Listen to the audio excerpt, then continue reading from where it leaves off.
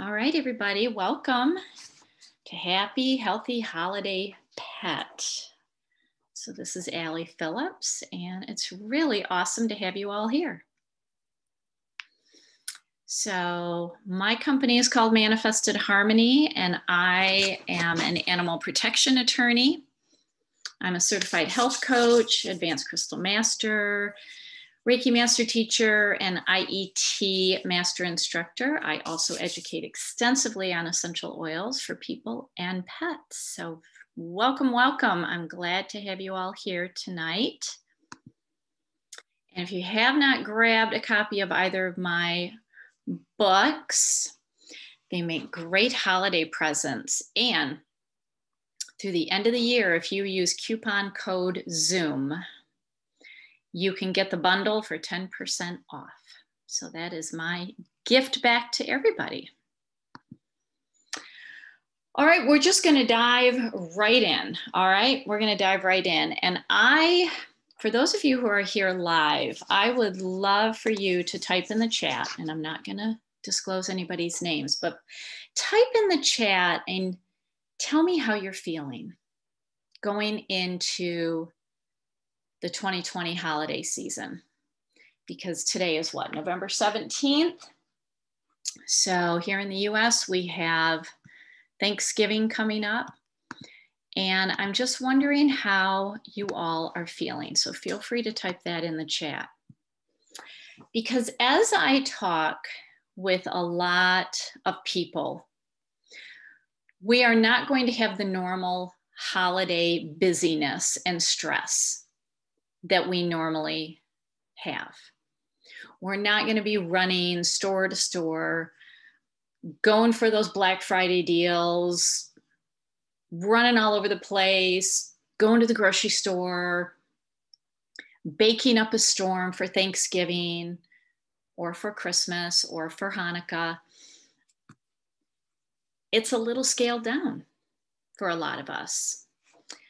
So I'm seeing in the chat, thankful that family is healthy, feeling a little abandoned by family and friends due to what I call the thing. I will not give it energy. I call it the thing.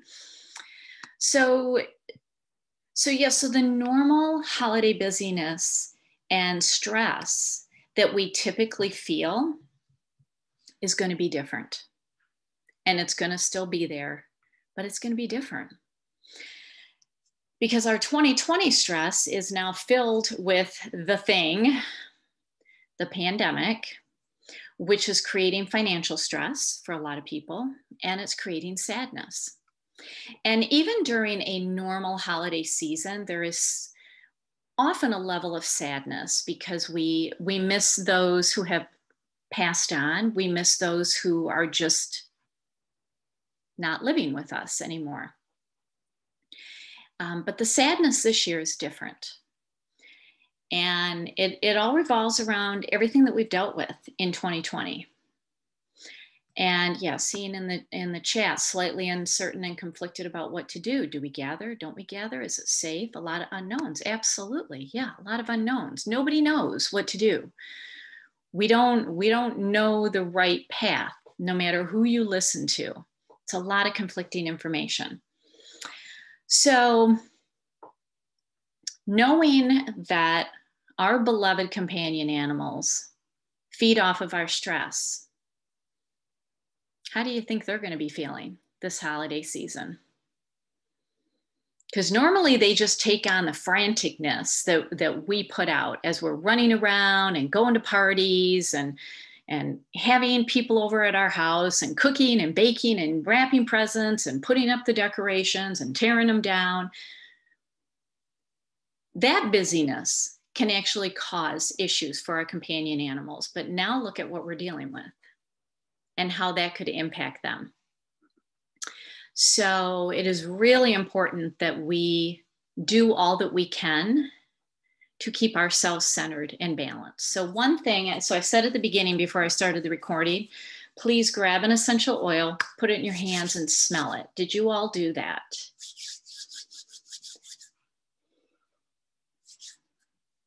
That is really important. And if you don't have an essential oil, grab a crystal. And if you don't have either of those, take your hands, rub them together,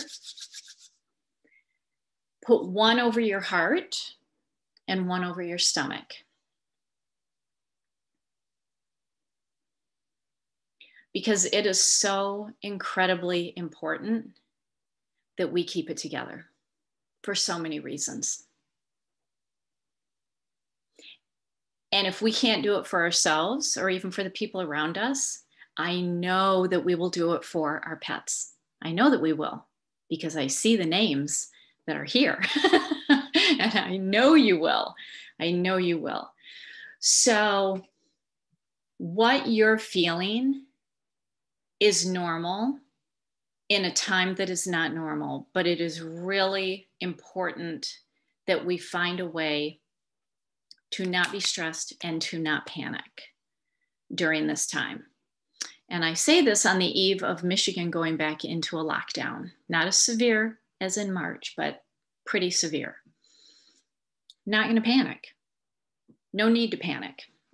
Everything's going to be okay.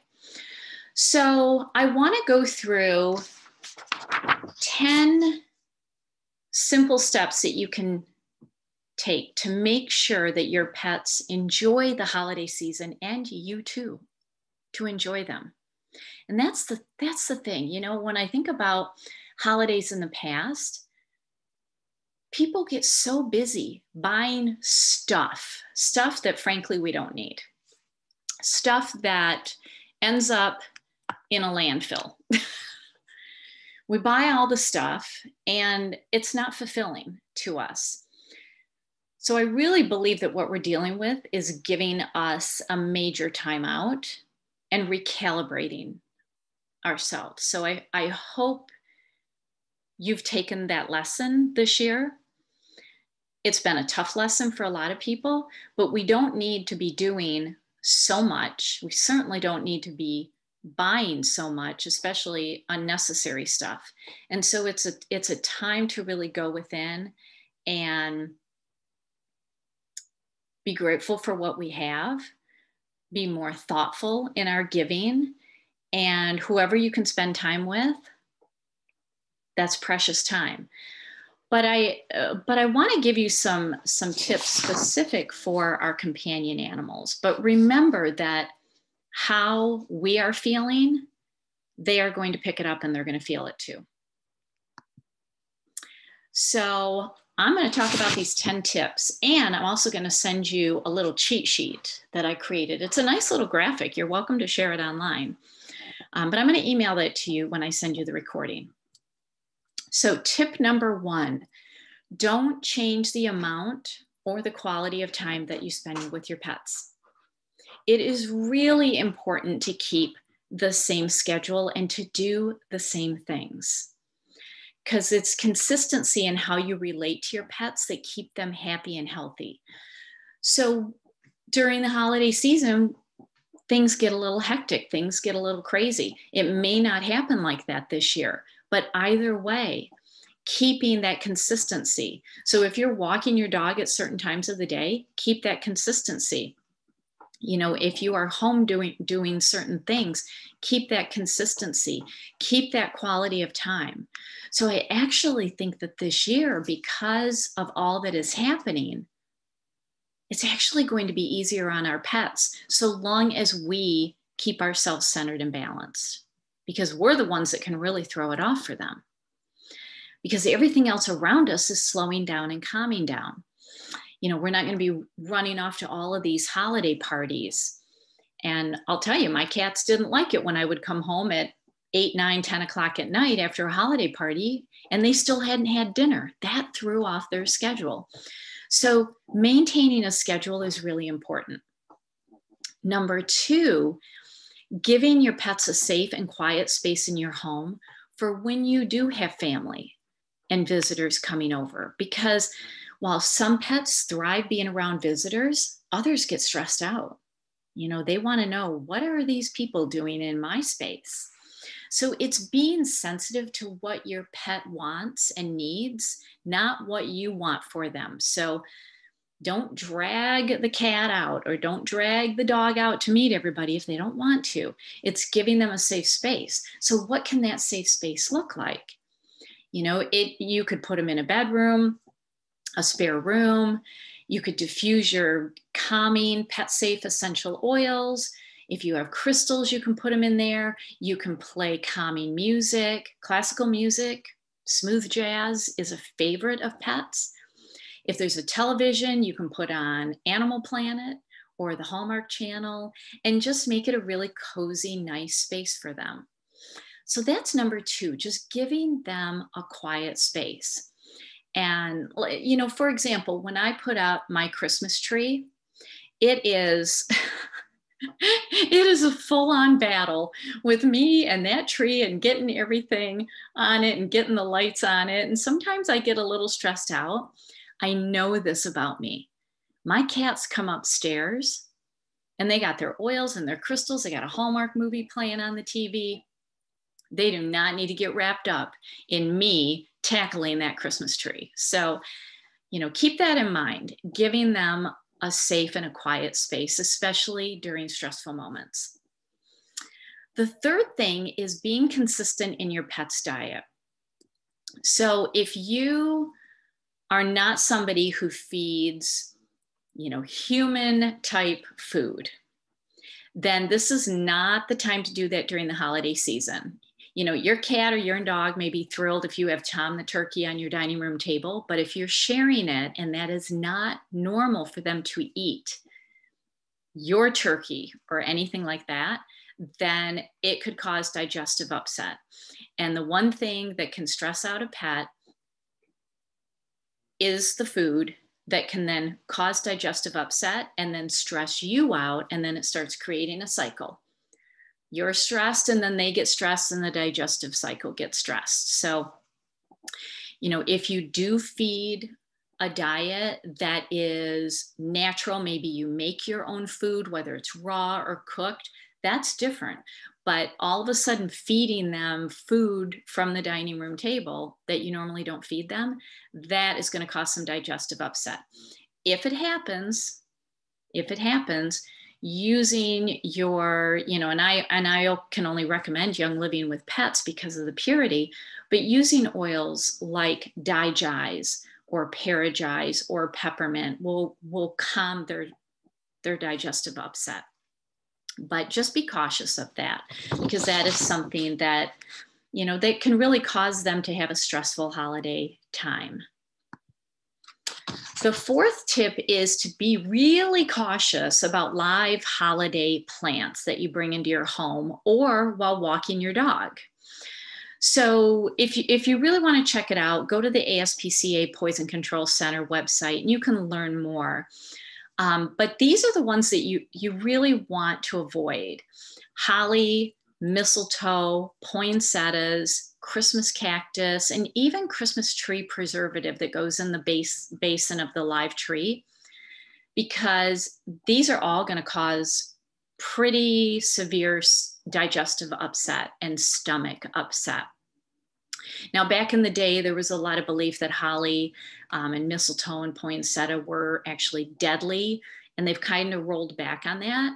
But it does create a lot of digestive upset, so you don't want your pets getting into those. I definitely do not have live plants in my house because, well, I have 3 cats and they just love to chew on everything. So be really careful about that. And if you do have a live Christmas tree, the preservative, which I've never had a live tree because I'm allergic to pine and definitely can't have it in my home. But when I looked up what it's made of, you do not want pets drinking that water. That actually causes a lot of pets to go to the emergency room during the holidays. And then tinsel, definitely not a live plant, but tinsel on the trees, huge no-no for pets. And to be honest, I haven't seen tinsel sold in the stores in years, but if you have it, that is a big no-no. It's beautiful. It looks great on a Christmas tree. Just be really cautious and just don't put it up. Just don't put it off, because if it is swallowed, that can really create some internal issues that you do not want to deal with. All right, number 5. Okay, so this one, especially as we are buying presents for our pets. I mean, okay, show me in the chat. How many of you buy holiday presents for your pets? Like I do. They each have their own stocking. Even my kitties who have passed away, I still hang their stocking on the fireplace mantle. So we buy them toys. And most toys are frankly toxic for pets. They are. If it has a label made in China, don't buy it, because the research has come back with high levels of formaldehyde and heavy metals. And what do our pets do with toys? They put them in their mouth. As soon as it's in their mouth, whatever is in that toy is soaking in through the mucous membranes and going into the bloodstream. So be really, really cautious about the toys that you buy.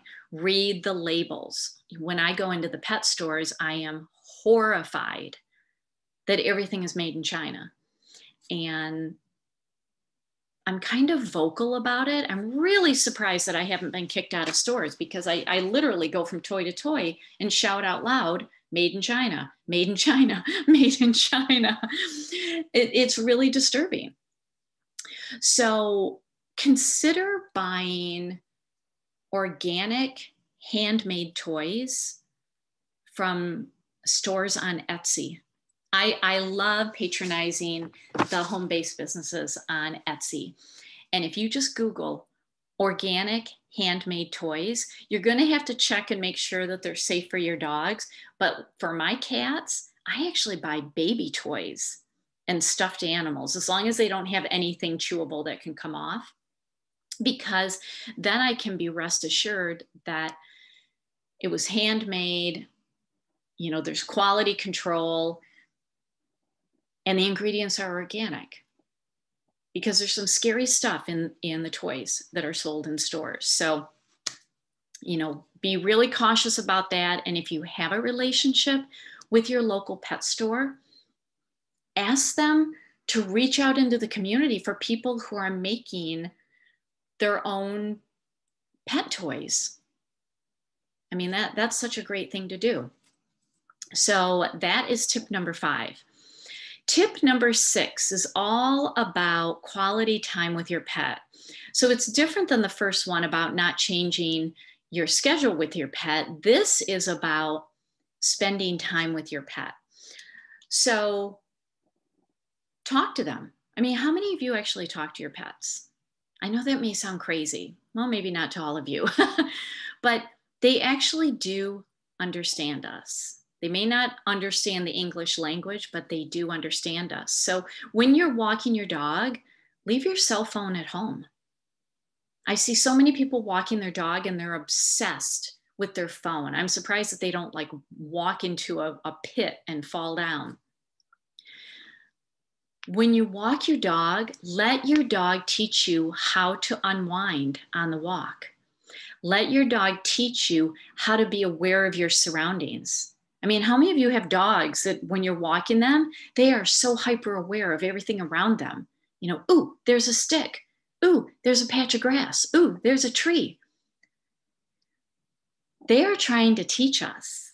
So when you can ditch the technology and be with them, they will teach you how to be aware and be present in your environment.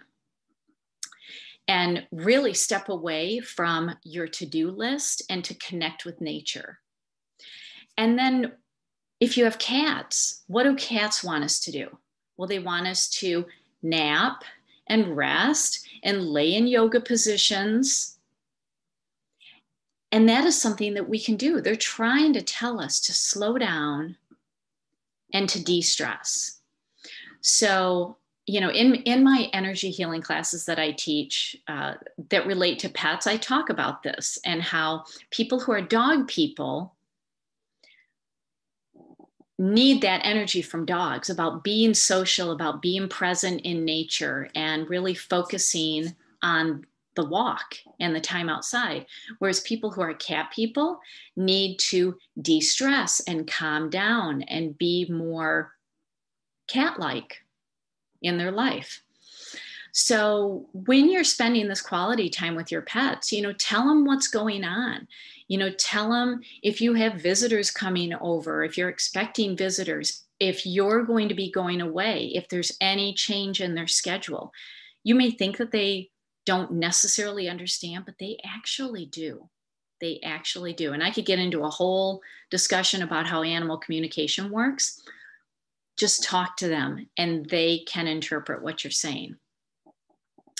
All right, let's see. What number are we on? 4, 5, 6, 7. Number 7. Okay, this goes back to how I started this talk about monitoring your stress.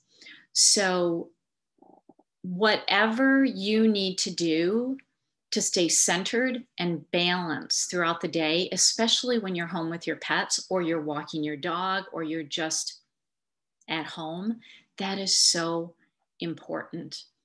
So I often tell a story, and this was, oh gosh, this was way back in the day with my cat, Sammy. He actually passed away in 2012, but he would literally vomit when I would come home because I was living in the DC area, doing my legal career, traveling all the time. And when I would come home, I was a bundle of stress and nerves. And he took my energy the best way he knew how and expelled it. And he would vomit right at my feet, which then caused more stress for me because I was worried about him. Once I figured that out, I learned to de-stress before I came home. And one simple technique that I did was I did an energy sweep across my body. I literally just took my hands and I just swept my energy field. I just swept my hands down across my body, kind of like dry brushing, but you're doing it in the energy field. And Sammy never vomited like that again once I figured that out. So whether it's you do that, you use your essential oils, you use your crystals, you work with your energy healing modalities that you know, or you meditate, being centered, especially during this time in our history, being centered and calm is going to help us, and in turn is going to help them. I mean, it is really the philosophy that they tell us on airplanes. You have to put your oxygen mask on first before you can help anybody else. It's not being selfish. It's self-care so that you can then care for others. So monitor your stress levels. All right, 8 on the list. Energy healing for your pet. So how do you do this if you've not been attuned to energy healing? So I know many of you have that I can see here on the live call, but here's one thing that you can do that I actually asked you to do at the beginning. Rub your hands together and then just place your hands over your pet's heart and then on the back of their spine. So you're basically sandwiching their heart center. And while it's not as strong as getting an attunement to a specific energy healing modality, we all have this energy in us. And so this is something very calming that they will enjoy. And I would encourage you to give it a try tonight. Just take your hands, rub them together, and just sandwich that heart center. And play them soothing music, especially if you have people over, you've got parties or gatherings going on, or just at the end of the day, just to settle down, because it'll help you, it'll center your energy, and it's really going to help them. And it's a really simple thing to do. And you can always do it to yourself first, because we don't want to really put our energy on our pets. So that's why at the beginning I said, just take your hands, put it over your heart and put it over your stomach. Now, why did I pick those 2 areas? Your heart is your relationship center, but your stomach is your power center. And that's where stress and anxiety, anger, that's where it stores there. And you just put your hands over those areas and breathe. it'll center you and balance you, and you'll feel calmer. And then you can do the same to your pet. Number 9 on the list is showing gratitude to your companion animals during the holiday season. Well, really all year long, but during the holiday season, and thanking them for being in your life, because they're teachers. They are here to serve you. They are here on a specific mission for you. And even those that have passed on, you know, whether you have a prayer practice or a meditation practice, or even when you're just out walking your dog or you're in nature, just thank your companion animals who have passed on for being in your life, because they're still there. And then last but not least, you know, I got to talk about essential oils. So and I'm not going to go into all the nitty gritty details, because I think a lot of you have been to my Oily Pet classes. The moral of the story with essential oils and pets is it really is whether the brand is safe. It is not whether peppermint is safe or lavender is safe or frankincense. If the brand is safe, the oils are safe, period. I talk about this in the Oily Pet book in greater detail. But once you have pet safe essential oils, the biggest thing is to let them choose. We never force an oil on a pet. And so it's simply holding open a bottle and seeing if they come to it to smell it, seeing if they're okay with it. And if they are, go light in the diffuser, because if it is strong for you, it's really strong for them because of their heightened sense of smell. And so I often get the question about, you know, diffusing holiday essential oils that contain cinnamon and clove and nutmeg and ginger. I mean, these are hot oils. And with pets, absolutely. Absolutely. As long as the brand is safe. I know Young Living is safe. Currently, downstairs, I am diffusing Christmas Spirit, cinnamon, orange, and spruce. Can't get much hotter than that. I diffuse Thieves. It's got cinnamon and clove, lemon, eucalyptus, rosemary, all pretty hot oils. And if my cats don't like it, they can go to another part of the house, because I don't infuse my entire home at the same time with oils. So go light in the diffuser. Make sure that there's place in your house where they can go, where there's no essential oils, and then monitor their response. What's interesting, my cats are always in the room where I'm diffusing. They are so used to it now. So don't worry about those holiday scents. Now, if you have a holiday scent from a store, if you've got scented pine cones, scented reed diffusers, if you've got sprays and plugins and candles, those are absolutely detrimental to animals, period, flat out. They are synthetic fragrances and they are dangerous and damaging. And I'm seeing a large number of pets with respiratory issues, asthma, things like that. And so look to those scents that are in your home, including cleaners. So this is why, I mean, I have checked out so many different brands. I used all the wrong things in the past. And I can't believe I didn't kill us all in the process. But I absolutely trust Young Living, and they back their products for animals. So maybe you need calming oils in the diffuser, especially if people are over and your dogs are getting like overly excited and anxious, and you know your cats are hiding under the bed. Use some calming oils like Peace and Calming. That's a big one. That's a really good one for pets. The Tea Away oil in the Animal Sense line. That's a really, really good one too. Or lavender. I mean, these are just really solid calming oils. And again, I like to let the pet choose, because just like us, they're going to like some oils and they're not going to like other ones. So I literally open up the bottle and I wave it about a foot away from them. And if they come to it to smell it, that is a big sign that they're interested. because as soon as I open it, they can smell it. They can even smell it before I open it. So just let them choose. Now, I'm also a big believer in keeping our pets well from the inside out. And there can be a lot of digestive issues in pets based on what they eat. Rudy's here. I don't know if you can see him. But especially if they do get into holiday food. I mean, stuff happens. So, you may have something sitting on the kitchen counter and next thing you know, it's on the floor and everybody's surrounding it, eating it.